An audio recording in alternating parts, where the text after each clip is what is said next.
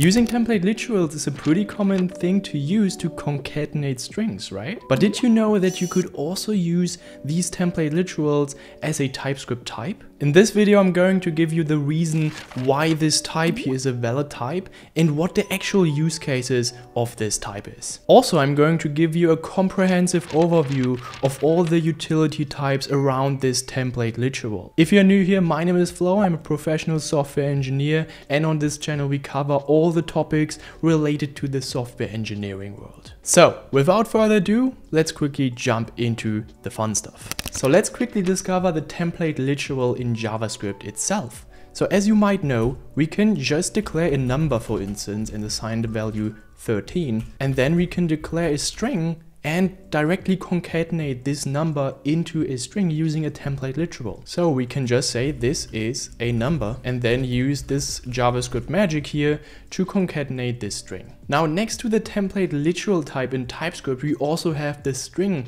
literal. Now, what I mean by that is that we can basically use a string as a fixed type. So we could use, if we just remove this here, we can say const str and then define the type as a fixed string. So we can, for instance, say this here, and we cannot obviously change this value to age, for instance. So that's how we can use string literal types in TypeScript. And obviously we can extend this type to, for instance, a union. But obviously these types are not really expressive, right? They are not really complex.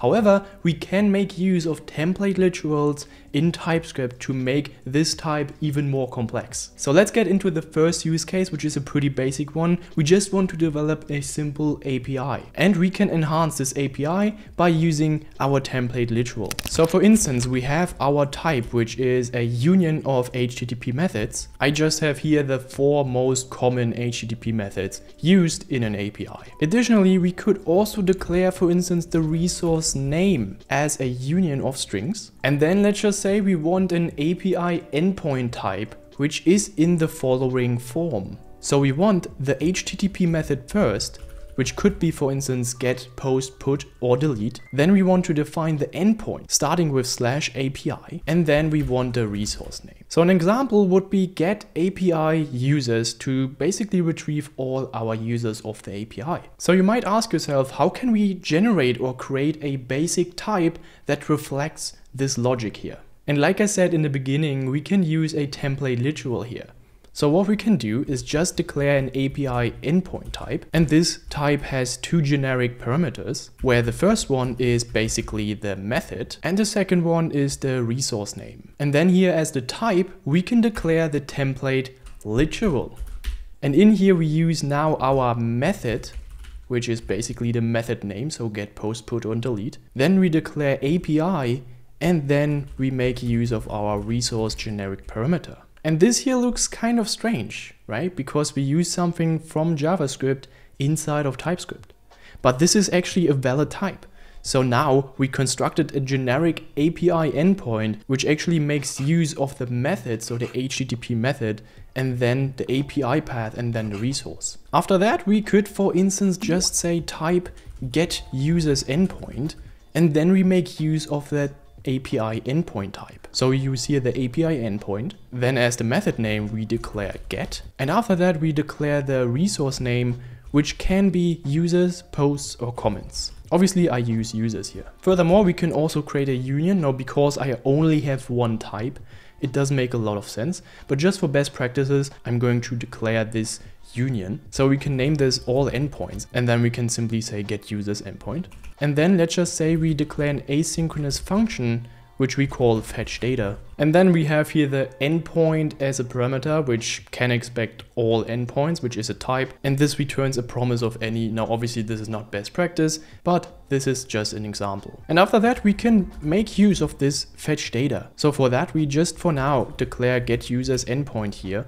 And now we actually experience the magic of our template literal here. So we just make a string and then we get the following recommendation. Now, because we only have the get users endpoint declared as a type, we only get this recommendation. Obviously, if we declared all other endpoints as well for our API, we get multiple recommendations we could use here. So let's just use this as an example. And then let's just say I have get with a lowercase e. And now we actually see the magic here, because now TypeScript prints out an error that basically this is not a valid type, so it's not assignable to our endpoint type. Same for our resource name. So if we say user, obviously this does not work as well because it is not a valid type. And now we can make use of the fetch data function to basically just fetch our data based on this endpoint here. And this was our first use case of the template literals. So let's quickly jump into this second template literal example where we are actually going to define the type of CSS classes. Now this is pretty interesting. Now I've copied here just the example. I'm not going to live code this to save some extra time. But what we did is basically the same thing we used to do in our first use case. We just declared two types, which is the button size and variant. Then we have the generic button class name, which takes in two parameters, the size and the variant, which both extend the corresponding type. And then we make use of the template literal, where we say btn dash, then the generic parameter size, and then dash the parameter variant. After that, we've declared a function, which is apply button class. And in this apply button class, we expect also two types, two generic types, which is the size and the variant. And in this function, we basically manipulate the class name. Now, the funny thing is we make use of the button class name, which basically is typed in this case.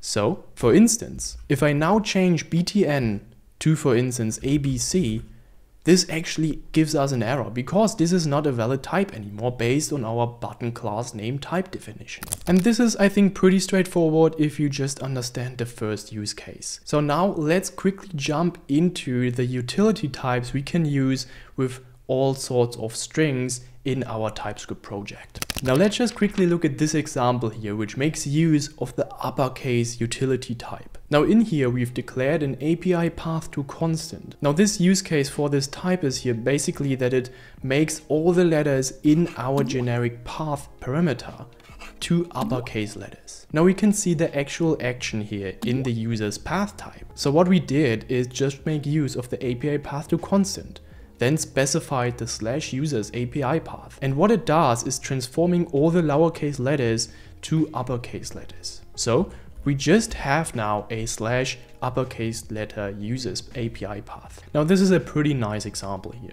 And obviously there are three other utility types we can use. So let's just imagine we make use of some sort of library or dependency that has the HTTP methods declared as uppercase. And obviously we do not want to repeat ourselves. So we can make use of the lowercase utility type here. And what this does is pretty straightforward. It just transforms the strings to lowercase letters. So what we now have here is our lowercase HTTP method, which can be get, post, put, and delete, but in this case in lowercase letters instead of in uppercase letters. So the lowercase utility type is basically transforming all the uppercase letters to lowercase letters. So the next example is pretty straightforward as well, which just is capitalize in this case. And all it does is just capitalizing the first letter of a string. So for instance, we just have here button, input, and select as our component names, but now we want to use this component in our code with uppercase letters. What we could do is just use the capitalized utility type here and then use this type. And what we receive here is the typical union, but now with a capitalized letter in the beginning. And obviously, I think I don't need to explain this anymore. We have the same thing with uncapitalize, which just makes the capitalized letter of a string lowercase. Now, understanding these types is essential for enhancing your TypeScript project. If you want to learn more about a powerful combination we can use in our TypeScript project, then feel free to check out this video here. Thank you so much for watching, have a lovely day, and bye bye.